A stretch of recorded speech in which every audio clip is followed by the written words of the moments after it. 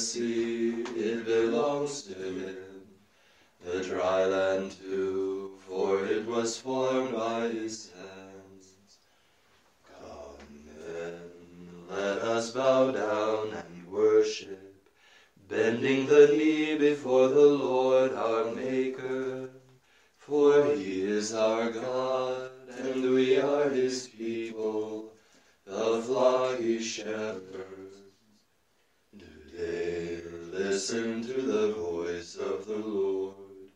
Do not harden your hearts as your fathers did in the wilderness, when at Meribah and Massah they challenged me and provoked me, although they had seen all of my works.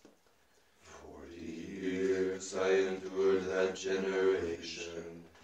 I said, they are a people whose hearts go astray, and they do not know my ways.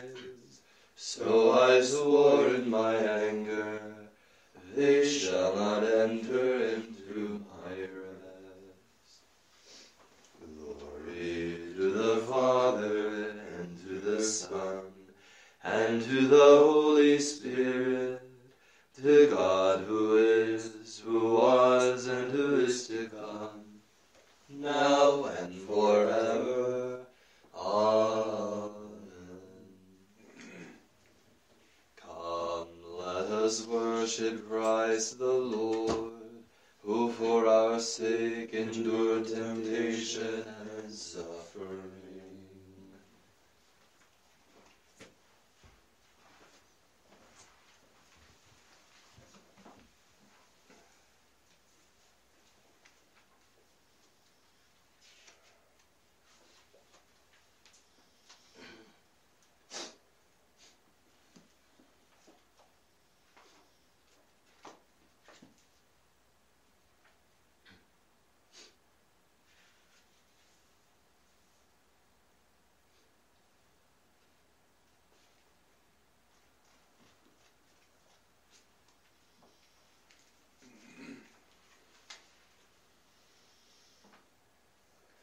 I was rescued from the lion's mouth.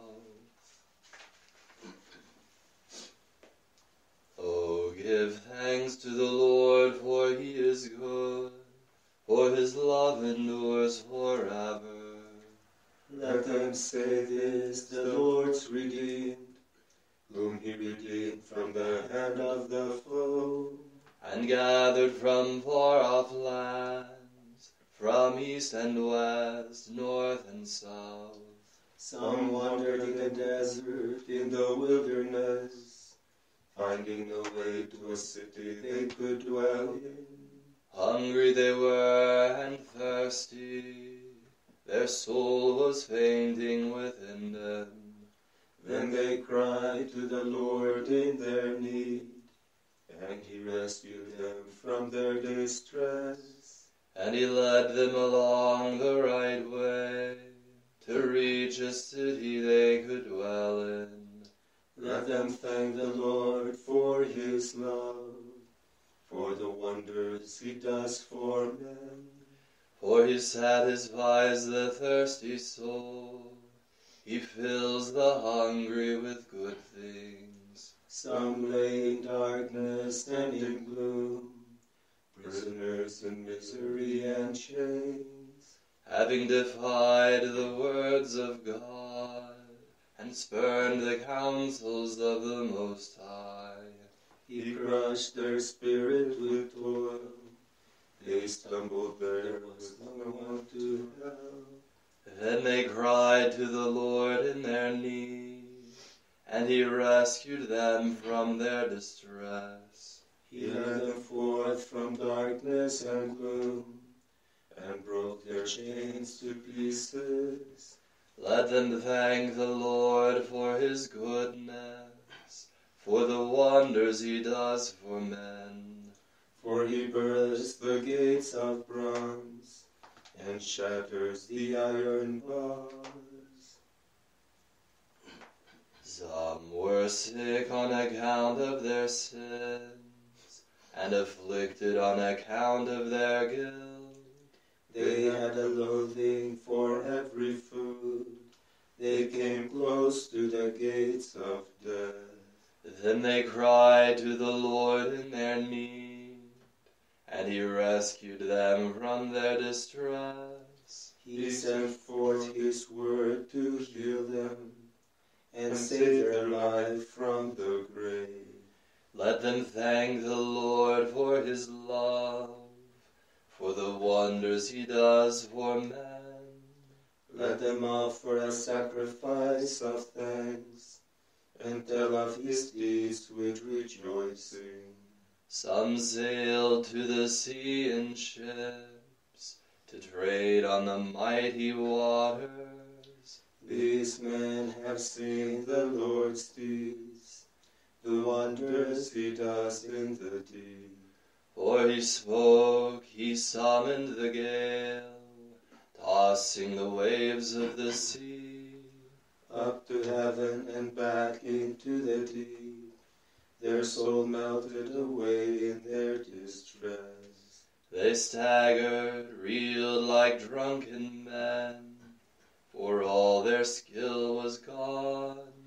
Then they cried to the Lord in their need, and he rescued them from their distress. He stilled the storm to a whisper, all the waves of the sea were hushed. They rejoiced because of the calm, and he led them to the haven they desired. Let them thank the Lord for his love, the wonders he does for men. Let them exalt him in the gathering of the people, and praise him in the meeting of the elders. He changes streams into a desert, springs of water into thirsty ground. Fruitful land into a salty waste, for the wickedness of those who live there. But he changes desert into streams, thirsty ground into springs of water. There he settles the hungry, and they build a city to dwell in. They sow fields and plant their vines. These yield crops for the harvest. He blesses them, they grow in numbers. He does not let their herds decrease. He pours contempt upon princes, makes them wander in trackless wastes. They diminish, are reduced to nothing by oppression, evil, and sorrow. But he raises the needy from distress, makes families numerous as a flock.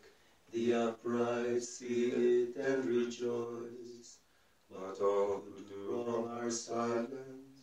Whoever is wise, let him heed these things, and consider the love of the Lord. Glory to the Father, and to the Son, and to the Holy Spirit, to God who is, who was, and who is to come, now and forever. Amen.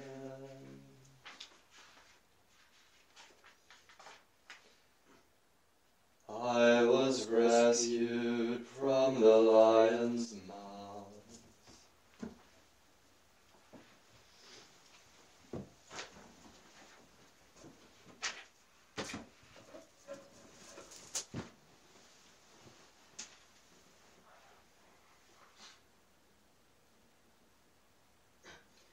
From the beginning of the letter to the Hebrews.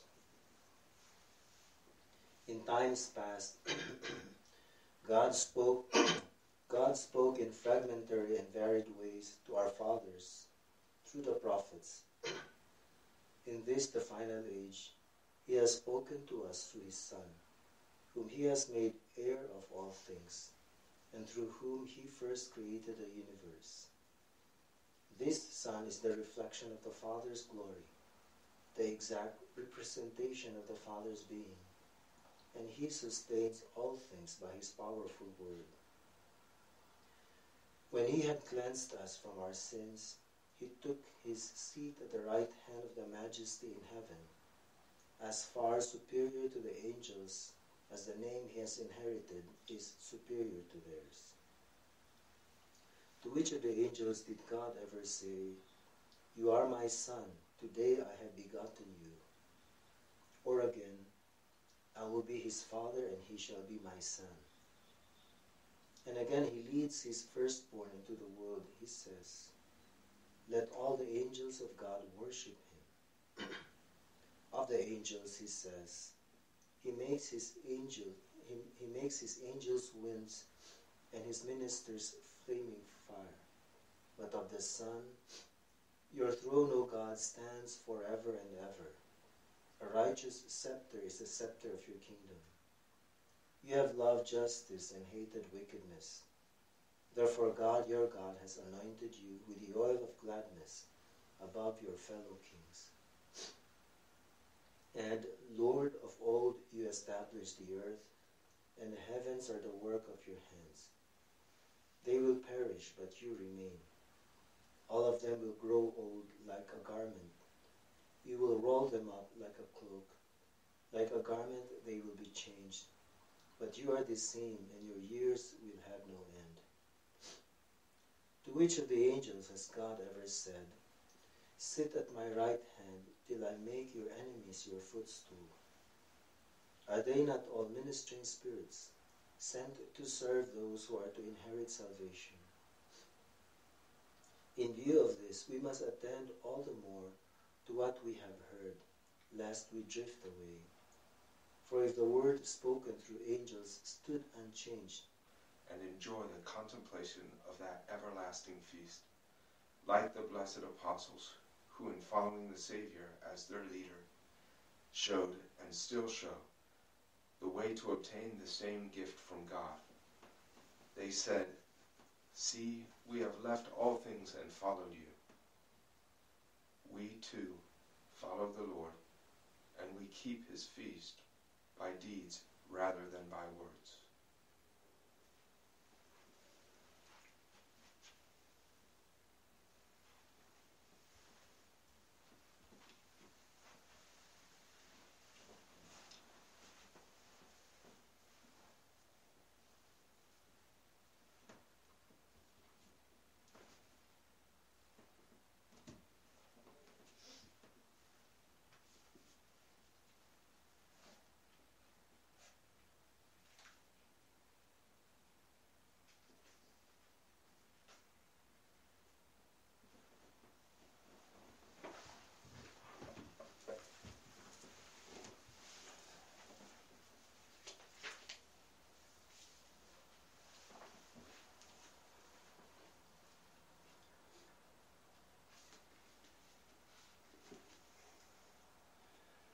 Jesus prayed more earnestly, and his sweat became like great drops of blood. Let my eyes stream with tears, day and night without rest, over the great destruction which overwhelms the virgin daughter of my people, over her incurable wound. If I walk out into the field, look, those slain by the sword. If I enter the city, look, those consumed by hunger. Even the prophet and the priest forage in a land they know not. Have you cast Judah off completely? Is Zion loathsome to you? Why have you struck us a blow that cannot be healed? We wait for peace to no avail, for a time of healing, but terror comes instead. We recognize, O Lord, our wickedness, the guilt of our fathers, that we have sinned against you. For your name's sake spurn us not, disgrace not the throne of your glory. Remember your covenant with us, and break it not. Glory to the Father, and to the Son, and to the Holy Spirit, to God who is, who was, and who is to come, now and forever. Amen. Jesus prayed more earnestly, and his sweat became like great drops of blood.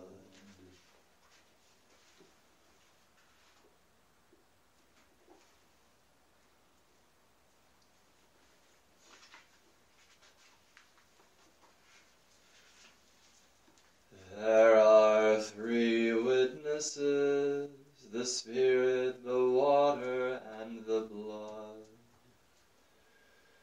I will take you away from among the nations, gather you from all the foreign lands, and bring you back to your own land. I will sprinkle clean water upon you, to cleanse you from all your impurities, and from all your idols I will cleanse you. I will give you a new heart, and place a new spirit within you.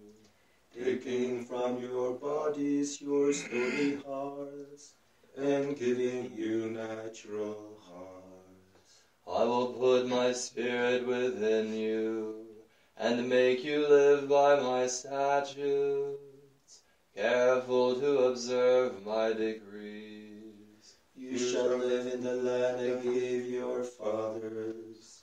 You shall be my people, and I will be your God.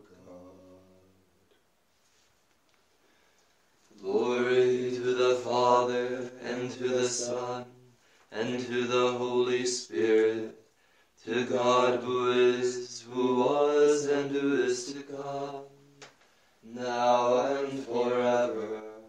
Amen. There are three witnesses, the Spirit, the water, and the blood.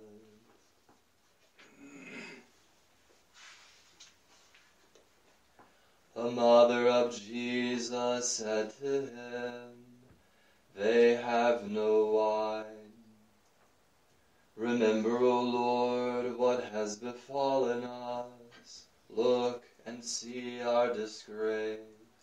Our inherited lands have been turned over to strangers, our homes to foreigners. We have become orphans, fatherless, widowed are our mothers. The water we drink we must buy, for our own wood we must pay. On our necks is the yoke of those who drive us. We are worn out, but allowed no rest. To Egypt we submitted, to Syria to feel our need of bread. Our fathers who sinned are no more, but we bear their guilt. The joy of our hearts has ceased, our dance has turned into mourning. The garlands have fallen from our hands. Woe to us, for we have sinned. Over this our hearts are sick, at this our eyes. Amen.